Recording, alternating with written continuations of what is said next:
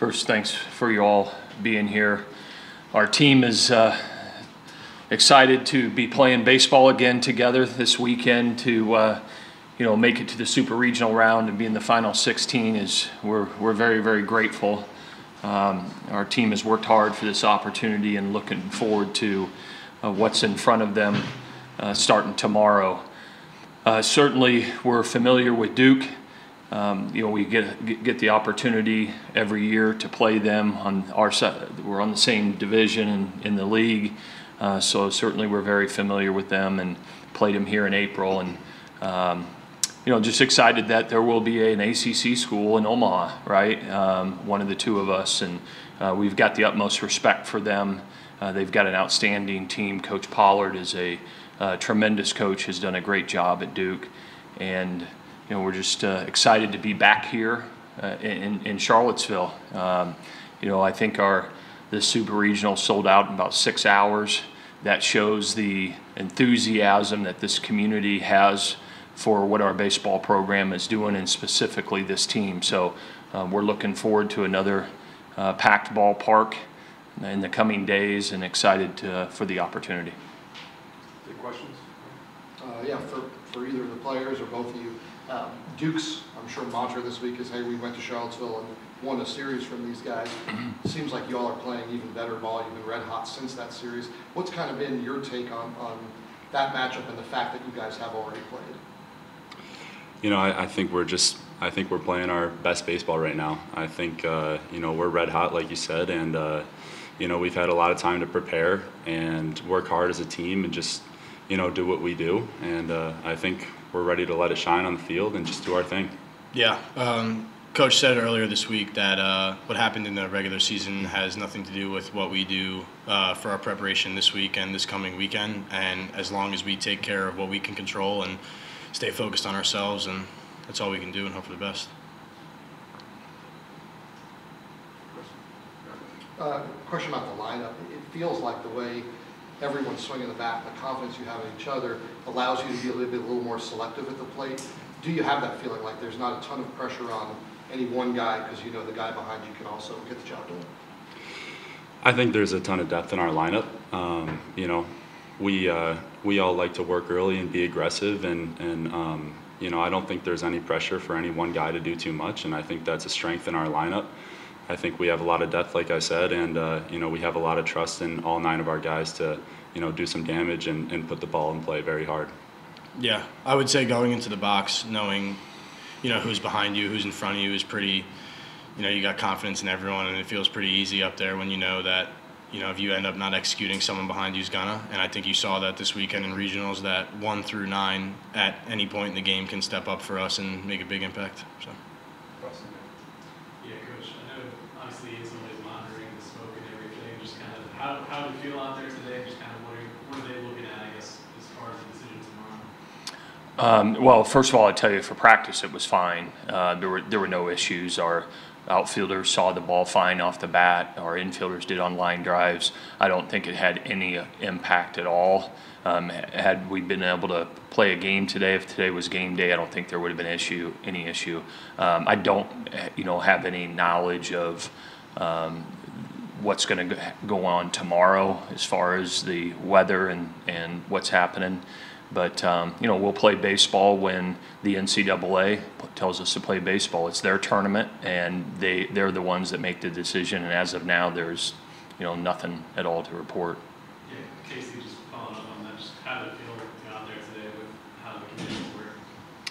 I didn't have any issues, and other fellow outfielders, we didn't have any issues. We saw the ball fine, like Coach said, and we're just ready to play tomorrow and do everything that we normally do.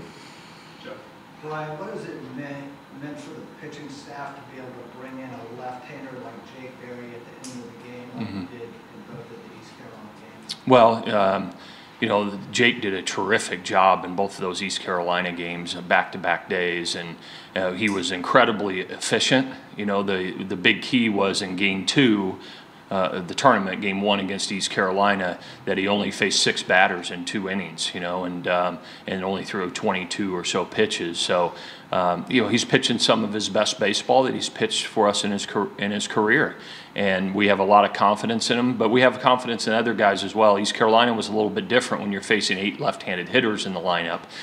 You will see more right-handed pitchers out of the bullpen this weekend. You'll see Jake Berry at some point as well, but you know, every game you play, the plan needs to be a little bit different based on the personnel you're playing. But we've got confidence in, you know, every guy that we bring out of that bullpen to hold the game for us, and Jake's certainly pitching some great baseball for us.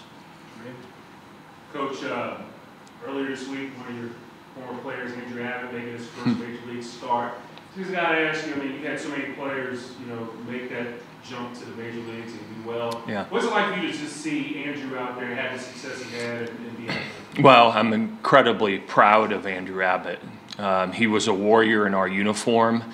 You know, we did not anticipate having him back for his 4th year with us, but the draft didn't work out his way coming out of COVID, and you know, we welcomed him back with open arms. He had a tremendous year for us, helped pitch us to Omaha that year, and I'm just proud of him.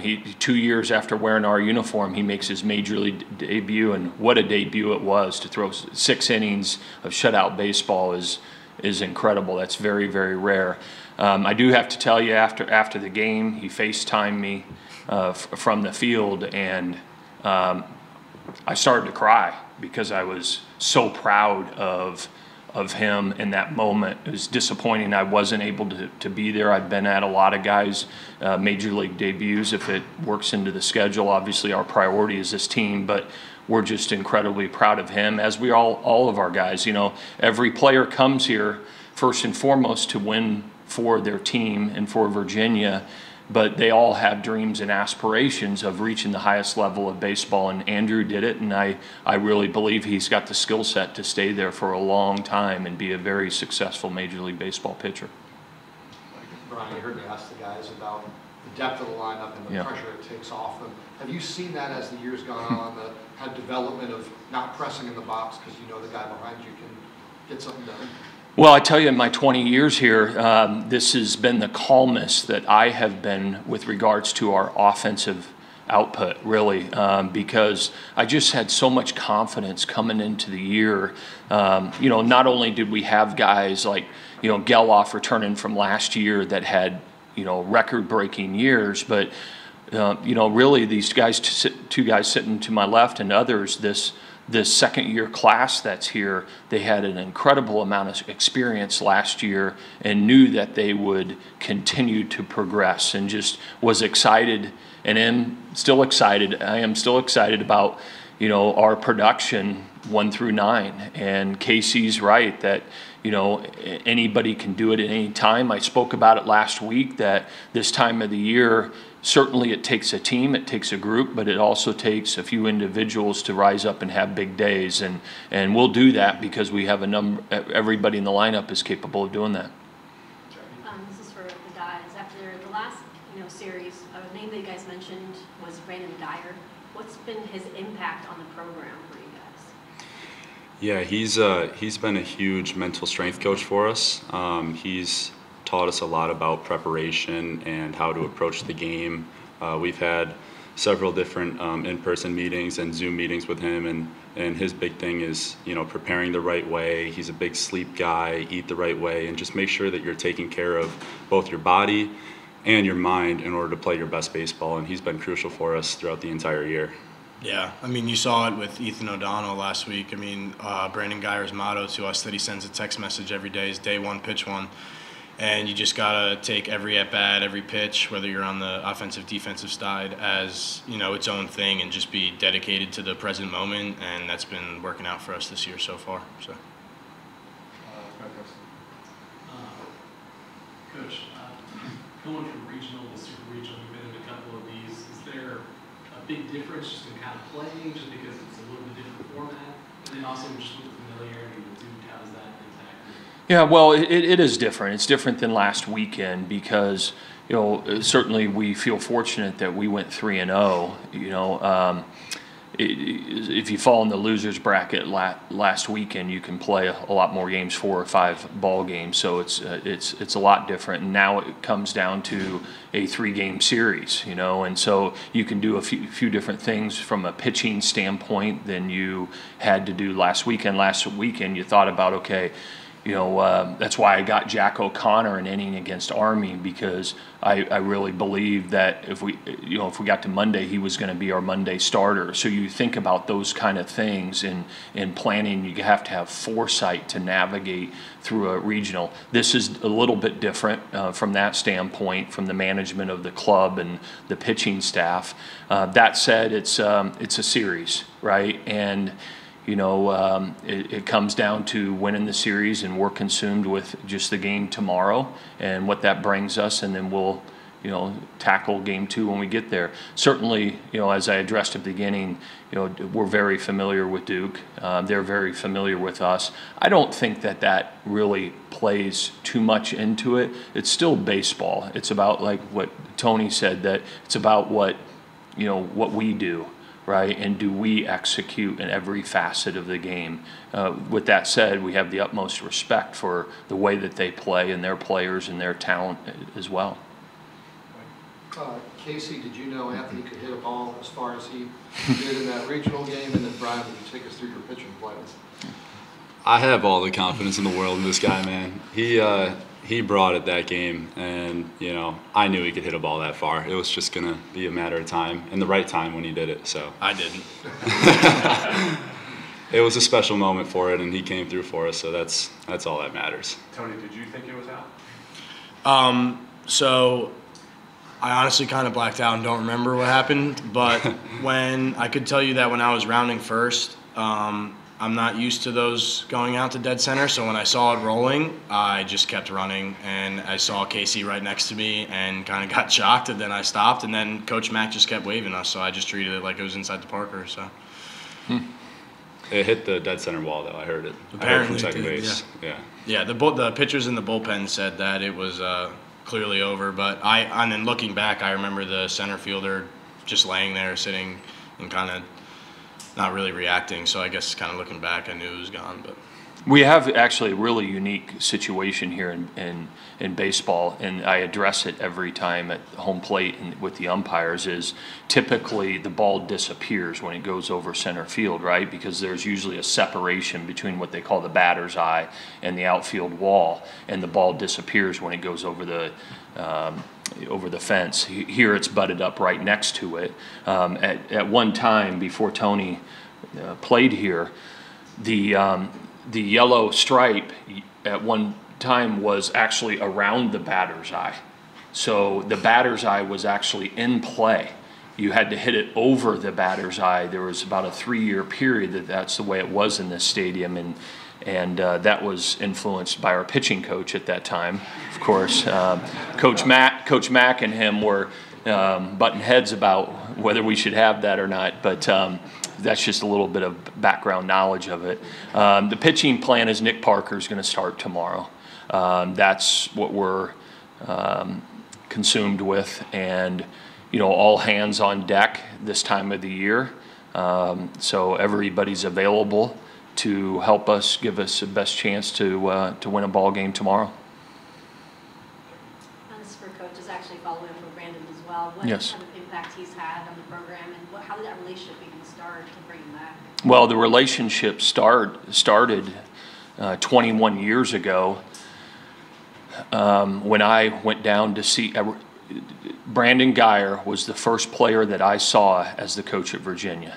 It was about 3 days after I was hired. I went down to what they call the Commonwealth Games and watched all these players from the state of Virginia play, and he hit a home run down there that it was a bomb. It was out of the ballpark, and we recruited him, got him to come to Virginia.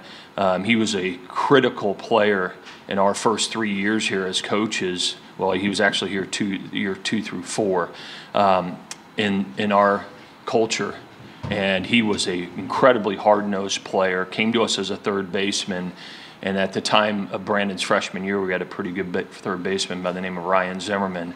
So we taught Geyer how to play left field, and he became an incredible left fielder and had a great career here. Went on to play 7 or 8 years, different years with different teams in the major leagues. And after he retired, he started his own business that he was very successful at because he learned from people in pro ball about mental training and what it takes to maximize your potential as a player and as a coach. He coaches me as well. And so in his first year with his business, I paid attention to what he was doing, what he was teaching, and decided this fall that we were going to bring him onto our staff and hired him to work with our program. And he's done some really good things, helped some players more than others, right? And so he's just a positive guy that believes in the right things, and it's another voice to the players. They hear from me all the time, right? And it's another voice that preaches what I believe it takes mentally to be successful in this game. Is that why you're calmer about the offense this year? No. No, I tell you, we've had some incredible offensive clubs over the years, and this one certainly matches right up with any of the great ones that we've had for sure. Any other questions for Coach or student athletes? Is Brandon able to be physically here with the team at any point this postseason? He actually was not. He messaged me last weekend before the weekend saying he's doing a lot of work with major league teams as well. So last weekend he was with 2 different major league clubs visiting them. I have not heard whether or not he'll be able to be here this weekend. He just lives 2 hours away. But I don't know about this weekend.